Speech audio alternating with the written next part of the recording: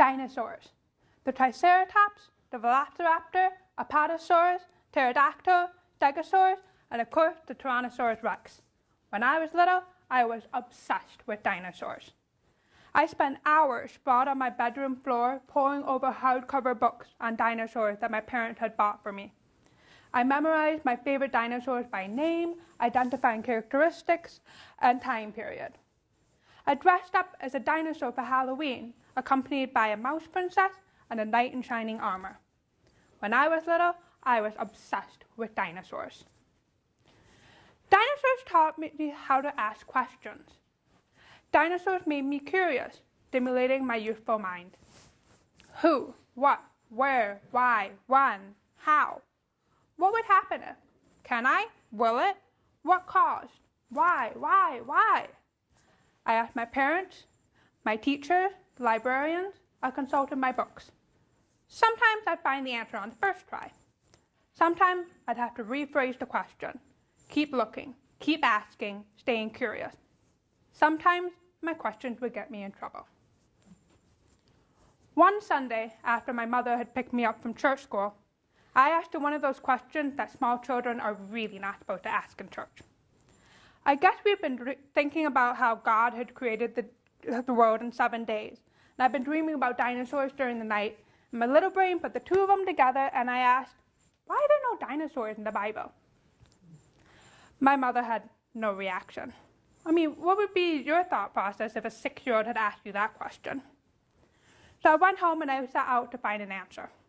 I opened my books, an encyclopedia on dinosaurs on one side and my children's Bible on the other side. And I asked questions: who, what, where, when, why, how? And each answer led to a new question.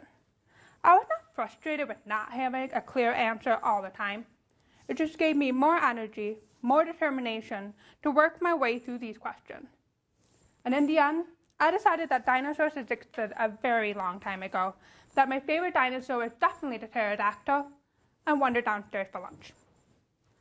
But looking back on that moment, I realized that the question I asked my mother and myself did have an answer. After that day, I stopped paying attention in church school. And to be honest, I was only there for the food. So why am I telling this story? Apart from revealing the fact that I had more books than friends from a pretty early age. I'm telling this story because dinosaurs taught me the importance of unraveling mysteries one question at a time. Dinosaurs taught me that the world is full of questions just waiting to be answered. Dinosaurs taught me the importance of having a passion and taking pride in being the expert among your peers, your family, on a particular topic. Let's look at this in a completely different way. Imagine holding a tangled ball of yarn. There are knots on either end, and in the mess of yarn, you see that the knots are made of more knots. Yarn can represent anything, any topic that you're passionate about.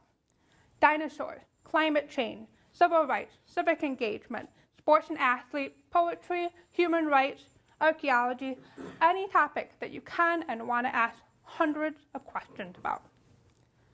The knots of yarn represent these questions. When we're given the task of untangling this ball of yarn, untangling our question, we get frustrated and overwhelmed. It's a complete mess. But when we look closer at each individual knot to be untied, at each individual question that will lead us to detailed answers, we start to realize patterns. We start to make progress. We ask who, what, where, when, why, how. We become our younger selves. There is no limit to our curiosity, our exquisitiveness. There is no limit to our questions. It's hard to maintain this mindset. Without our youthful energy, sometimes it's just easier to ask the questions our professors, our friends, our community expects us to ask. But I encourage you to chase after your dreams. Chase after those questions that you left unanswered as a little child. We've grown so much more in size and intellect. Now it's time to find your passion. When I was little, I was passionate about dinosaurs. When I was in kindergarten, on rainy or snowy days, our class would stay indoors to color or play with toys.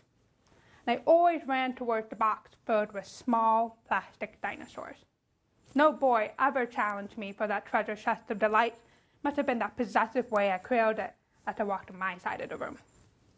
Sometimes I get so absorbed with the creation of dinosaur tales that I would unconsciously add sound effects. Roars as the Tyrannosaurus Rex as he massacred a herd of apatosaurs. Gurrs at the Triceratops as he leapt over a desk on the way to reunite with his family.